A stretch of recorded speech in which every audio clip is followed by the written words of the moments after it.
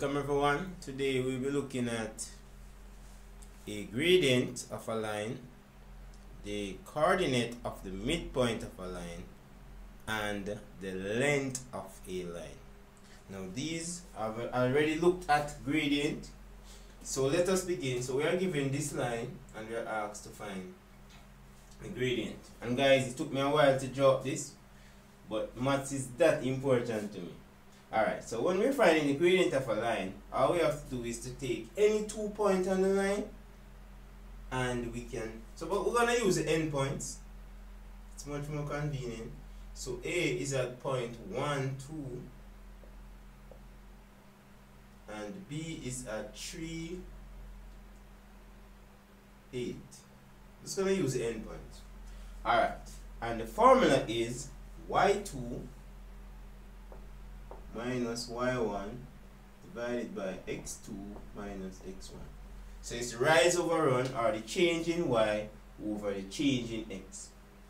Now we can name this x1, this y1, so this would be x2 and y2.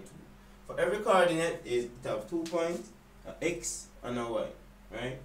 Alright, so let us look at what is x2, y2. So y2 would be 8 minus y1, which is 2, divided by x2, which is 3. So it's 3 minus 1. Let's do the maths now. 8 minus 2 is 6, and 3 minus 1 is 2.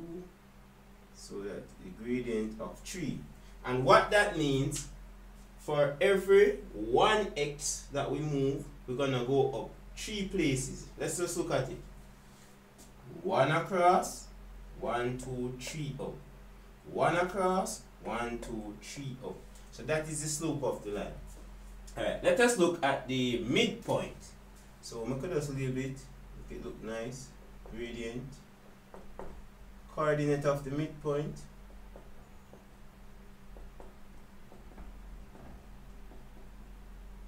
What it is, it's halfway between the x. So x1 plus x2. So it's halfway, right? Because it's midpoint. Same thing, y1 plus y2 divided by 2. How simple is this guy? So y1, x1 was what? 1 plus 3. So it's 1 plus 3 divided by 2. And 2 plus 8 divided by 2. So it's a y. Add the y's and we add the x and we find the midpoint. So it will be 4 over 2 and 10 over 2. So that gives us 2, 5. Now what this means, the midpoint of the line can be found at this coordinate, which is 2, 5. So let us look for that now. So this is 2 and 5. So this right here is the midpoint of the line. And guys, I'm telling you this, in exam you can actually measure this and you will get the answer. And you can try that at home, write it in the comment section if it works. Do these coordinates, find the midpoint by using the ruler. Maths is not hard, guys. Alright, let us look at the length of the line. Now if we look closely, we can see that this forms a what? I heard somebody say a right angle triangle. So all we have, and this, the length would be the hypotenuse. So all we have to do is simply check how many units we move across. So the x and the x is 1, 2. So it's 2 units there. And let us see how many on the y. 1, 2, 3, 4, 5, 6. So all we have to do is say 2 square plus 6 square. Remember Pythagoras theorem? So it's 4 plus 6, 36. And that we get 40. The square root of 40. 6 point something. 6, 36. Oh, let me just do it right. Let me just do the right thing and get the right answer. 40. So it's 6.32 units.